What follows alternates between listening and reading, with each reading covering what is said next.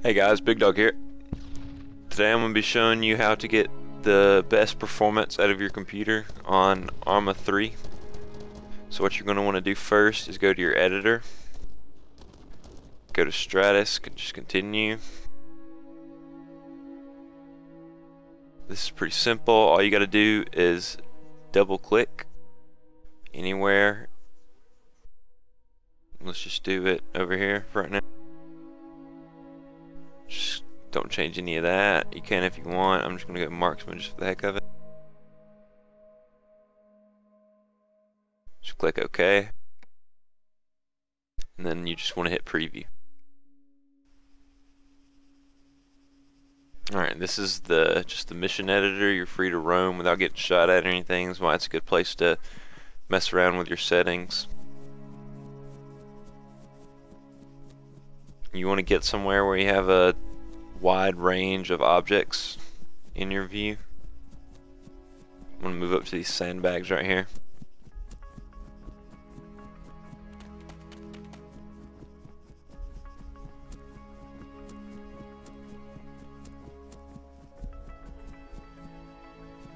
Alright. So what you're going to do first, you're going to escape, go to options, video options, and you're going to want to choose a resolution the highest your computer can play without distorting the image any. 1920 by 1200 looks the best on my computer, so that's what I'm going to go with. And you have display modes if you want to play in windowed screen. I know some people like to play windowed, but you can either choose any of those.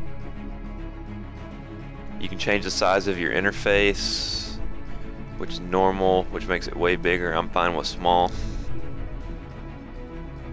Your aspect ratio, this just changes that, and you definitely don't want that. I think 16 by 10 looked the best on mine. I'll show you 16 by 9. See how it makes my gun look skinny like that? I don't really like that. 16 by 10 looks the best on mine. So here's a big key. I'm going to move a little bit so you can see. When you go to your options, video options, and you get down here to visibility, this is what's going to eat up a lot of frames per second. You're going to want to change this to something where you can see a good distance but without losing a lot of frames. The further you change your view distance, the more frames you'll lose. And the only time you're ever going to need to see that far is if you're trying to snipe somebody from that far, but I don't think you're going to be sniping anybody from 3,700 meters.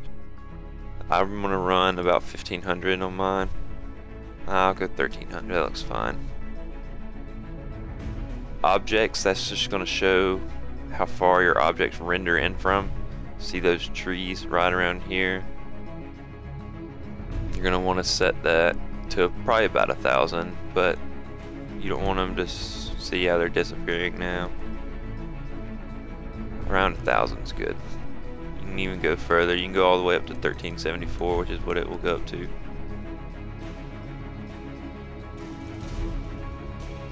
Without losing many frames. Shadows, as you can see to my right, it's just going to change and the distance that you actually see shadows from. Leave that about 100. Alright, rendering. This is where a bunch of your frames are either going to be gained or lost.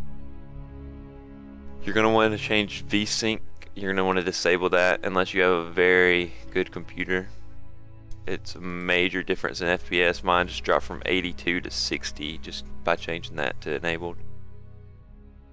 Anti-aliasing.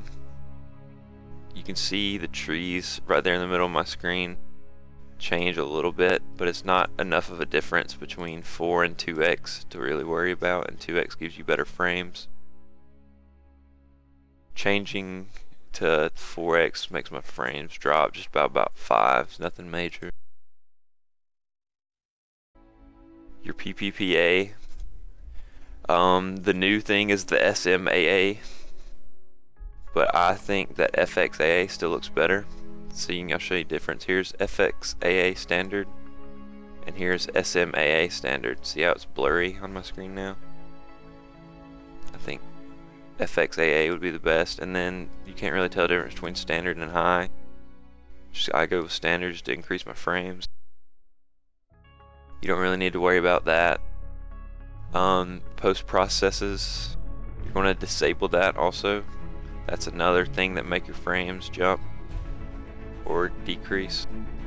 By just changing it to normal, I don't really lose that many frames, but when you start going very high, I lost 30 frames by changing it to very high. I just disable it. Can't really tell the difference.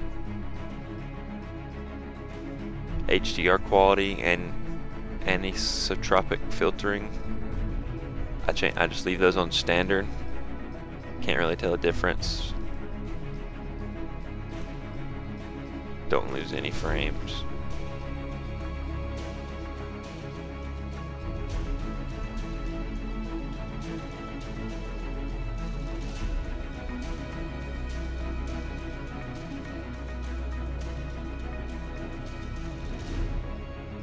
And the PIP and dynamic lights, you really need to be switching between night and day to change the to see a difference in those.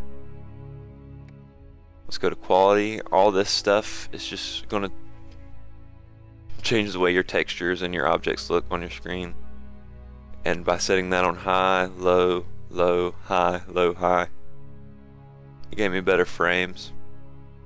I'm getting 90 frames on this game right now on the editor, which is pretty good, and I get about 50 in game, which is still pretty good on this.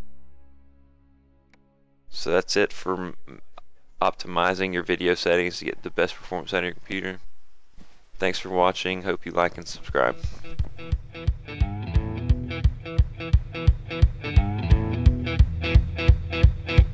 Laying down one night, who'd Papa tell Mama? Who'd Papa tell Mama?